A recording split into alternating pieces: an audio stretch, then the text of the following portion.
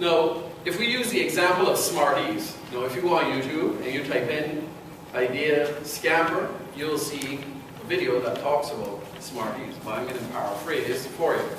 So substitute.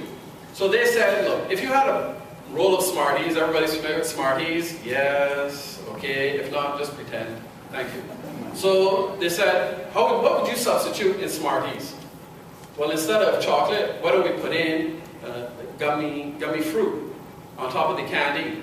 Well, that might sound a bit, again, sacrilegious, but they did it. So they had gummy Smarties.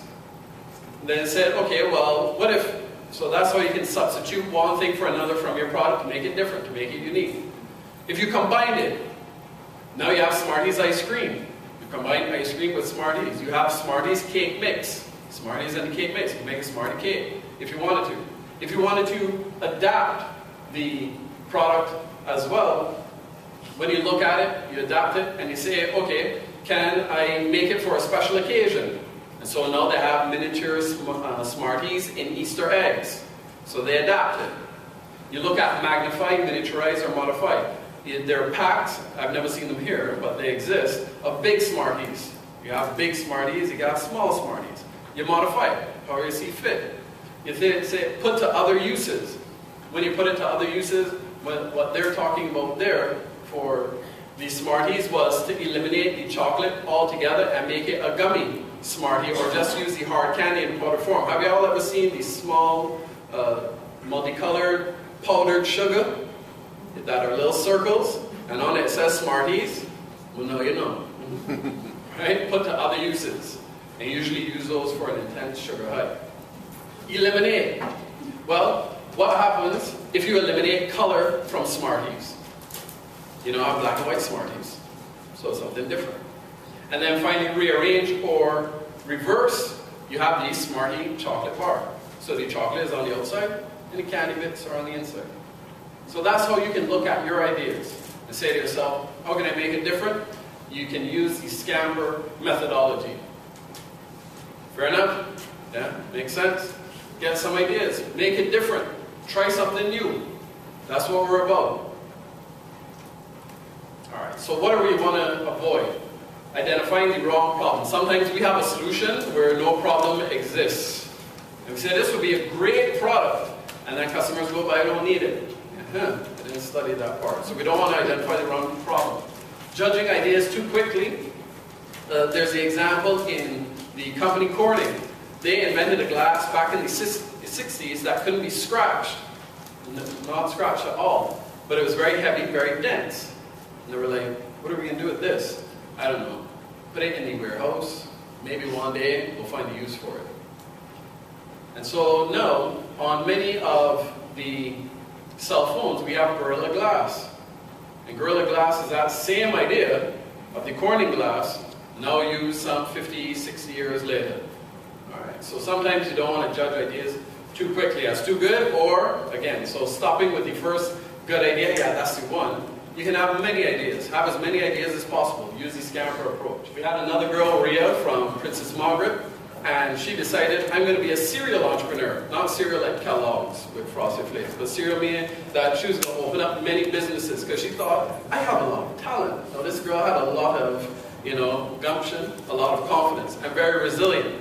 So she said, I cut lawns, I clean pools, and I then, this year, because she's been doing it for 2 or 3 years, this year she hired staff.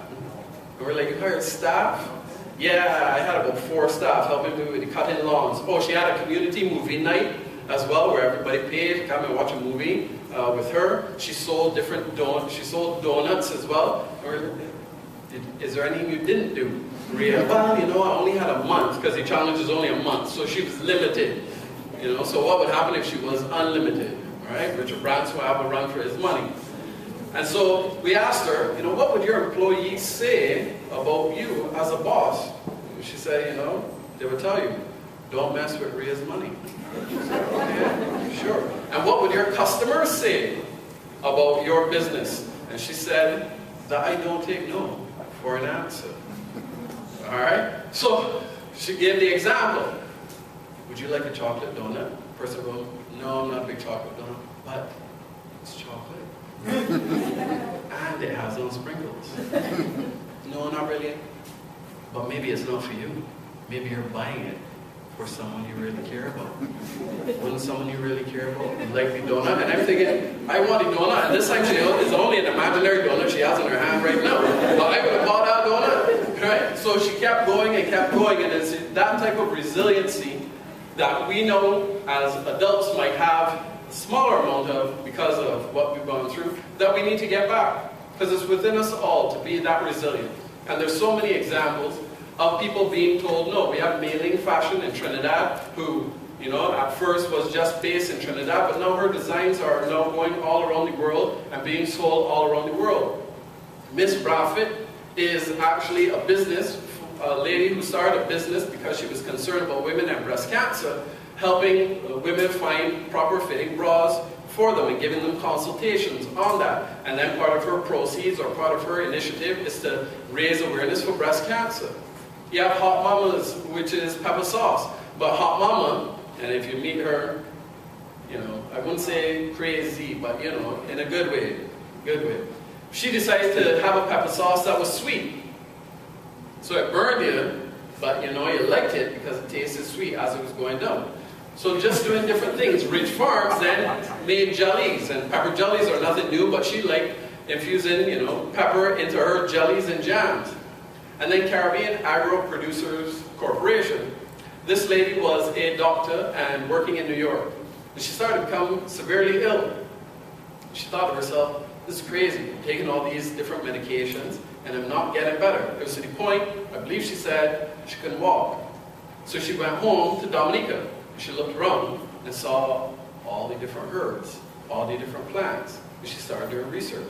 And so her business now is about creating different teas that will help you to get better. And she uses different, there's like guinea hen weed, guinea hen weed. There's different ones, rose tea, a different kind of rose, not the normal rose that you know, but different ones that have all these different antibodies and properties that help make you healthy. And so she was inspired by her own sickness. Her husband had an ailment as well, and the doctor says, you know, you have about 6 months. Usually they give you 6 months, right? 6 months to live. And she was like, don't mind them. Come home. So came home to Dominica, and she said he outlived most of the doctors that prescribed his death. So again, once you're passionate about your idea, you want to put through the initiative, the time, the energy, the effort, you'll get it done. Ladies, how many of you all know about Spanx? Right? Those, I think it's called form wear it's called. Something, I can't tell you the exact details. However, this same lady said, look, hey, I can put this hosiery or whatever you come, you know, on and maybe look good. And she thought, let me go and sell this idea, you know, to the major manufacturers of the bras and undergarments. And they were like, nobody would ever buy that. And she kept going, and everybody kept saying, nobody would ever buy that. Where are you wasting your time? This doesn't make sense. Told no over and over and over. And she said, every time you told me no, I was just more resilient, more confident that my idea was going to work. So, as an entrepreneur, do you have to be a little crazy? Maybe. Maybe. You can keep as much sanity as you can. But she kept going, and now worth over $1 billion US. Yeah. Body Shop, same thing. Making the same creams, etc. Then you had a lady who is a surgeon and was originally from Nigeria, and she was trained in the UK. And she thought, look, back in Nigeria, it's very hard for us to get to different remote places to help perform surgery, emergency medical services, and fly people out. I'm going to start that business. And so she has flying doctors. Food tends to be one where you can start making, provided you follow health and safety guidelines. Make sure we get that on camera. Yes. But once you do that, you know, you can start baking, you can start making, you start selling. So it's up to you. And even then, you have the different niches, the different areas that you can focus on. So now we see that there's a big explosion now of cupcakes. You know, not literally a big explosion of cupcakes, which would be fun. But you have a lot of people wanting to sell cupcakes. And now there are different kinds that you can sell, because before it was just a chocolate cupcake with some vanilla icing, or a vanilla cupcake with chocolate icing, or if you want to get adventurous, chocolate with chocolate, vanilla with vanilla, you know. But now we have them with they look like Cookie Monster, they're the Sesame Street gang, right? I've now seen one that are for adults, that have a Bailey's, you have a Guinness cupcake, which if any of you make, please give me a card and let me know. But you know, so we have all different kinds, the different niches that we can start tapping into for things that we looked at before and said, well, that's just a cupcake. No longer is. Do you know anyone? One of the great things about this program is with the Barbados Youth Business Trust, they're going to help provide you with mentors. People who have gone through similar circumstances and become successful. And that's key for you. You need to build a network of support as an entrepreneur because, as I said before, the number one thing is resiliency. You're going to be facing a lot of challenges. So who can you lean on and ask and seek guidance from? And so the Barbados Youth Business Trust is going to do a fantastic job helping you with that. But now that we have the web, you also have different forums as well on the web that you can tap into and find like-minded people who are going through the same challenges as you who want to help. So that's a good place to start as well. And then one of the final questions with the idea assessment is, what's the hardest part about starting a business? Now, oftentimes, it's the big one. And everybody knows what the big one is, because I can see your pupils dilated from here. It's the money. We need to get the money. Yes, we do need to have capital in certain instances to start our ideas. But how can we become creative? It's not just about being an entrepreneur for the product or service, but it's about being entrepreneurial in your mindset to be resourceful. Tony Robbins, who's a personal development guru, says there's no such thing as unresourceful people. There are only unresourceful states of mind.